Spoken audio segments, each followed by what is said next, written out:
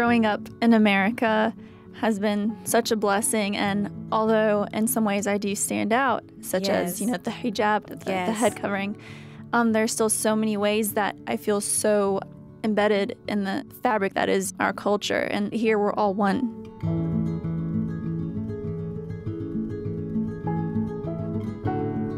I remember Yusor as a little girl when she was in 3rd grade.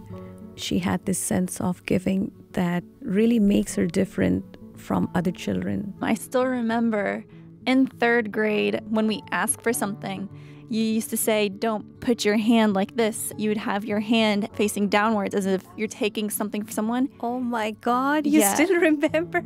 And then you'd flip your hand over and you'd open your hand upward as, a giving gesture. Be giving, open, compassionate.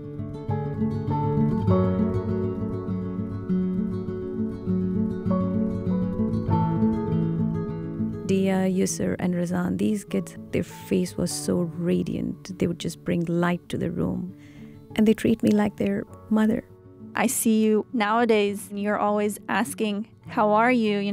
Where are you now in life? And now I'm at NC State University. And got married to one of my other students. Yeah, that was pretty interesting. I was so happy, when I saw you guys together. And you will be together for the rest of your life, inshallah.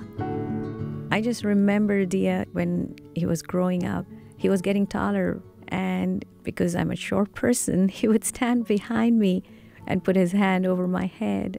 And I just told him, Dia, you can never outgrow my heart. Before our time is up, Sister Jabeen, I'd just like to thank you. It's been an honor. No, I want to thank you, Yusor, and the honor is mine. Thank you so much. Of course. I would like people to know and remember her as a practicing Muslim, as a daughter, and above all, as a good human being. When we write our comments on report cards, we say they exceeded our expectations. She exceeded our expectations.